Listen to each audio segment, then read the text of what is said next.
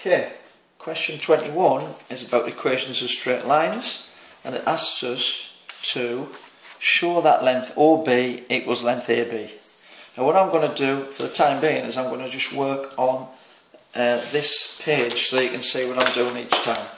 So I'll work on this front page.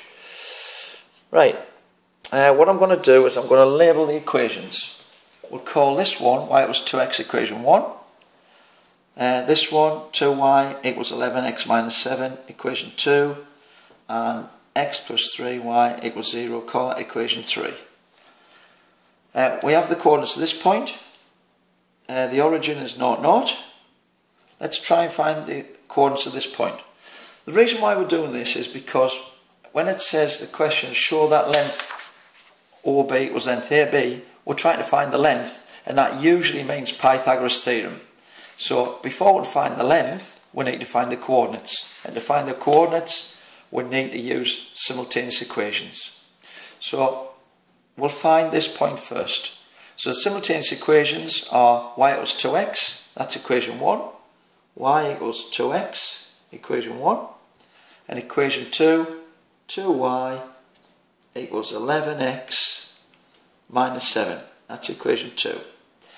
Let's substitute equation 1 into 2 so that we can find the values. So whenever we see a y, we'll replace it with 2x. So we've got 2 brackets 2x equals 11x minus 7.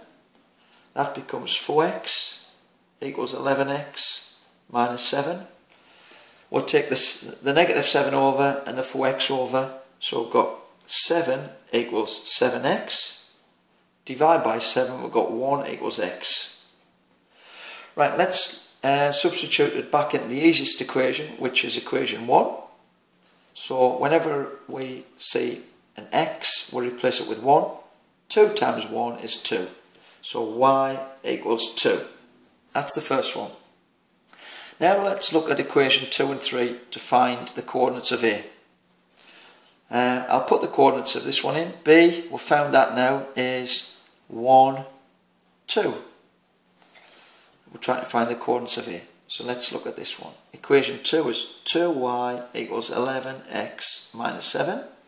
Equation 3, x plus 3y equals 0. That's equation 2 and equation 3. What I'll do is I'll rearrange equation 3 to make it get x the subject. X equals negative 3y, and make that equation 4. And now I will substitute 4 into 2. So whenever I say x, I replace it with minus 3y. So I've got 2y equals 11x, in this case x is minus 3y, minus 7. 2y equals 11 times minus 3 is minus 33y minus 7. We'll take the minus 33y over to make 35y equals minus 7. Let's divide by 35, so we'll get y equals minus 7 over 35. And 7 goes into 35 5 times, so it equals minus 1/5. That's the y coordinate. Now let's substitute that into the easiest equation to find the x value, and it's equation 4. So we get substitute into 4. So we'll get x equals minus 3 times minus 1/5,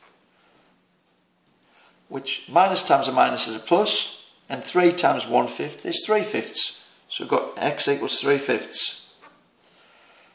Let's put that one here. We've got x is 3/5 and y is minus 1/5. So now we've got all the coordinates that we need. So now we can just form right angle triangles and find the lengths of the sides. Now what I'll do is I'll transfer back over to this sheet now. I'll put the coordinates that were given. We've got O is 0, 0. We've got B is 1, 2, and we've got A is 3/5 and negative 1/5. Right, and the question says, show that length OB equals length AB. So let's form two right angled triangles so we can use Pythagoras Theorem. We've got O and B's there, O, B's there, and let's look at another right angled triangle. We've got A and B there, A and B there. Let's put the coordinates in. O is 0, 0. B is 1, 2. B once again is 1, 2. And A is 3/5. Oops, comma, negative 1/5. Right, let's find the lengths now of the sides. The change in Y from 2 to 0 is 2. Change in X from 0 to 1 is 1. This one. Change in Y from 2 to negative 1/5. When it's that, we add them, remember. 2 add 1/5, so that's 2 and 1/5. And I'm going to make that an improper fraction. 2 times 5 is 10, add 1 is 11 over 5. Then 3/5 to 1 is 2/5. So now all we have to do is find the hypotenuse each time and see if they are the same length. So let's look at this one. OB squared equals 2 squared plus 1 squared. OB equals the square root of 2 squared plus 1 squared. OB equals the square root of 2 2s are 4, 1 1 is 1, so it's square root of 5. So we found that one. Let's have a look at this one. AB. AB squared equals 11 over 5 all squared. Remember, it's the whole thing squared, not just the 11. Plus 2/5 all squared. AB equals the square root of 11/5 all squared plus 2/5 all squared. Let's just do this on the calculator now.